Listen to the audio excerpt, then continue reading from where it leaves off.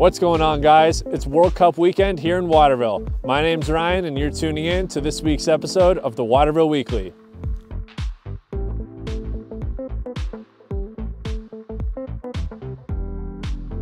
Thanks to more recent snowfall, our terrain has been expanding, with 57 trails open and 248 skiable acres.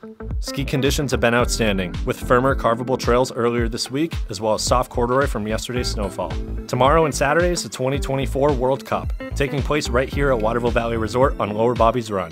Following the World Cup tomorrow is team introductions, live music with DJ Brett, autograph signing, athlete bib draw, and fireworks, which will be taking place in Town Square. There will be live music tomorrow afternoon at the Freestyle Lounge with a performance by Radio Days from 3 to 6 p.m. Additionally, the 4th Uphill Thrill Race Series is taking place tomorrow night at 6 p.m. On Saturday, the World Cup continues on Lower Bobby's Run. There will be more live music at the Freestyle Lounge with a performance by Bob Pratt Band from 3 to 6 p.m. Tickets are still available for the World Cup. Grab yours now on shop2.waterville.com. There's still time to book a stay in Waterville Valley this weekend.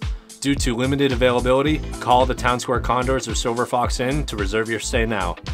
Night skiing starts up Saturday night. Join us under the lights on the exhibition pommel lift and lower pasture carpet from 4 to 8 p.m. And finally, there is Sunday morning church share at 10 a.m. on top of Kinder Park.